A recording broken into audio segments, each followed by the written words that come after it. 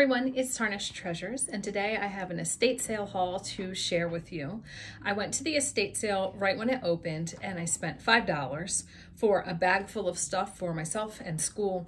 And then I realized when I was at home, I was starting to marinate a chicken, and the recipe calls for a lot of salt.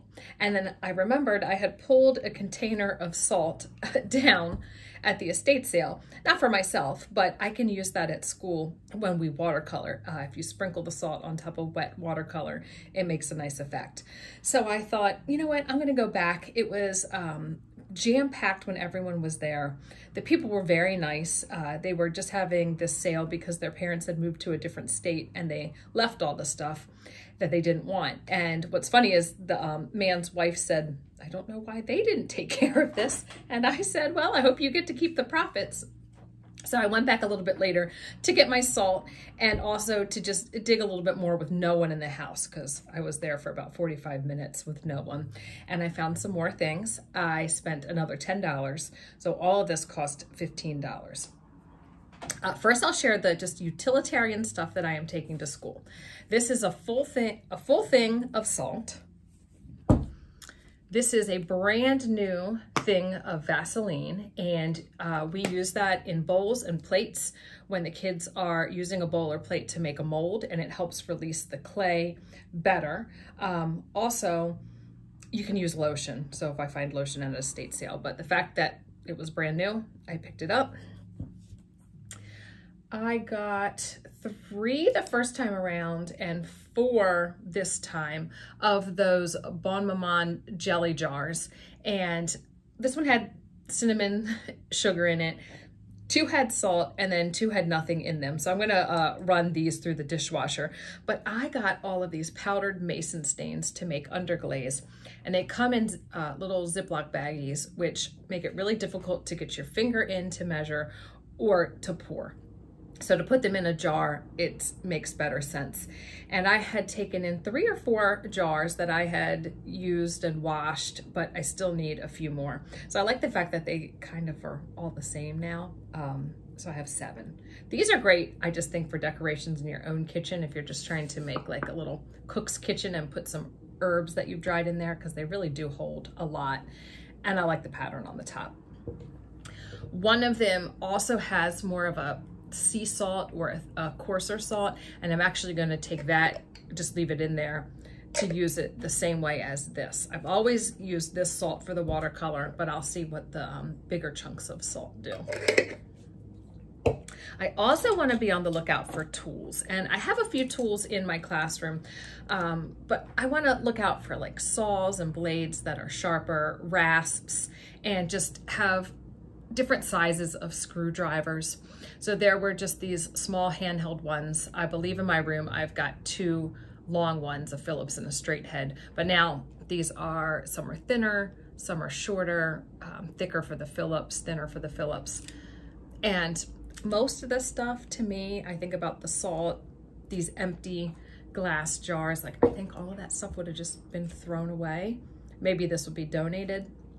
So I was happy to get it to be able to use it in my classroom. The other thing I picked up was this empty jar or canister of Earl Grey, and it's, you know, the cool Harney & Sons tin. I'll store something in the classroom with that, and I have a few other tins as well, so they might look nice lined up with different colors, just like these, kind of coordinated with a little collection. I also need sandpaper, because I left most of the sandpaper in my old classroom, and I just pick it up at estate sales when it's a fill-a-bag. So this one's a really coarse belt sander, or, you know, for a belt sander, and I can just cut it up. But then when my husband saw it, he said he'd take it. And that is a little coarse for what I need in school. I think it's 36. And this is, I think, 220, and there's a couple sheets. So that I'll take into school. Little sandwich containers, and I asked my daughter, because she was with me, I said, look at these and figure, you know, tell me what I could store in that at school. And she said, chalk pastels, oil pastels. And I said, yes, I'm glad I brought you. So there were 2 of them. Okay, so all of that is definitely for school. And then some of the other stuff might go either way. Last thing I need is another one of these little Denizen boxes, but I just hate leaving it there when I know it's not really going to add anything to my total price. So I'll take that into school, and maybe the kids will enjoy that if they're doing an assemblage. It looks like a miniature book.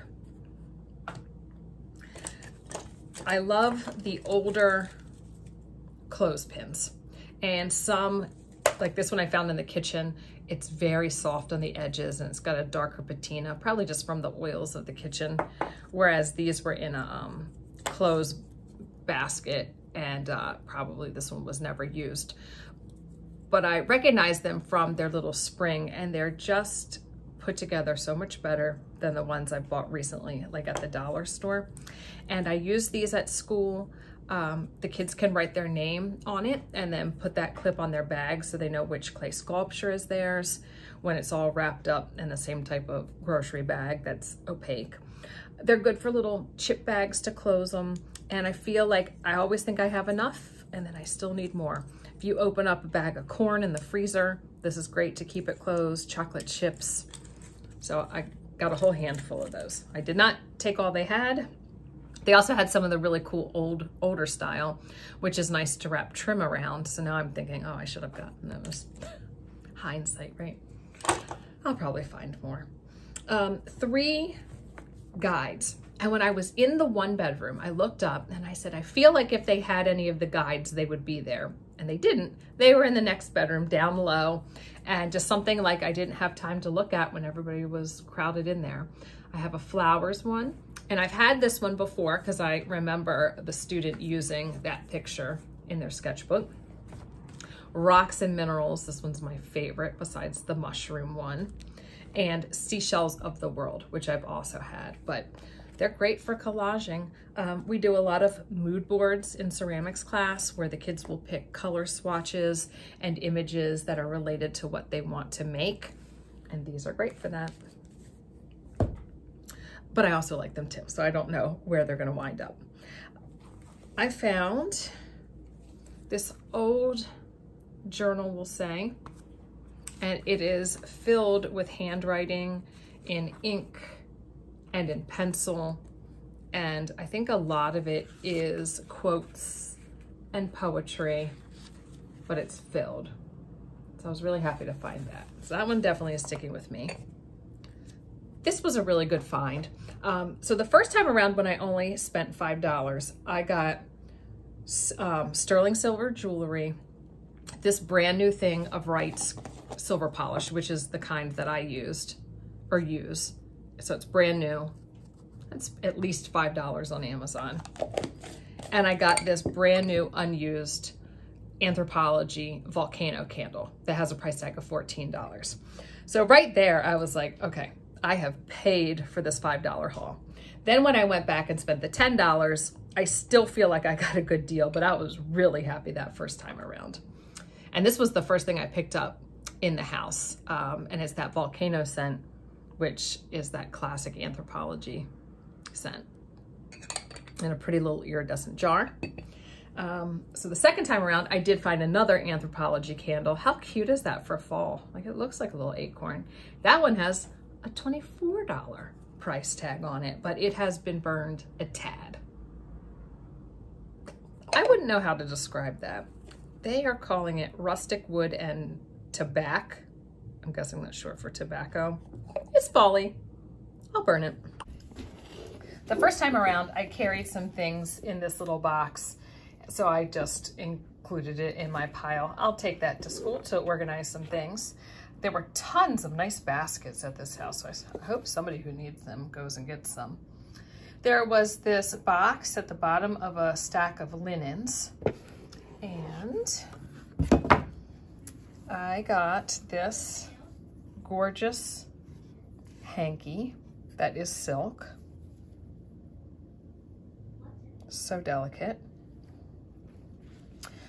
3 of these napkins. Now, the first time around, I found 2 upstairs on the bed. And another reason why I wanted to go back is I thought there have to be more somewhere. So I found 1 down in the basement. So now I have 3, but at least they're all together. And it's got this beautiful edge, and just look at all that detailing with the way it was cut to like miter the seam. Beautiful. I can't wait to use those on the table. And then there was this sweet little pouch. And I love these because they can hold a set of little napkins. Not really that size, but a different set. So I have one other, but they could hold anything. And I love the white linens. Like, look at how that's put together to give it the height to be stacked up. And this I also picked up for schools to measure those mason stains and the Gerstli borate because it's a ratio, and this will help keep it accurate for the haul. But that was the thing everyone was after when they got into the house. It was jewelry. It was wild. And pretty much none of these match because I'm sure the people were grabbing, and there's some pretty nice stuff in here. Like, I would have kept these to give to my daughter as a matching set, but most of them are singles. So I'll just be zoomed in real close. This one is a made in Italy sterling chain. There were 2 sets of pearls that I was able to get that are matching. I knew they were real pearls. They have sterling backings. Even the gold one says sterling. So that was a nice pair. And then I did pick up this, do you call them gray pearls? And they have sterling backings as well. And then these are all the really pretty ones that are just singleton. So I guess I could craft with these and put them on those jars, but I really would have loved to have the match instead. This one is a little starfish with some iridescence in there. And they're all marked. That one I found the second time around, marked on the back. I really like that one, and I thought my daughter would like it too. Well, I guess she could wear mismatched, right? 925. A little Celtic inspired one. Oh, same here. A hoop. And I don't know, maybe a little amber. Again, it's got the Celtic too.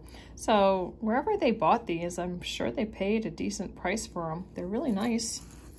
Too bad most of them are singletons. So that's my estate sale haul. I hope you enjoyed seeing it. Not a ton of vintage, but a lot of practical things.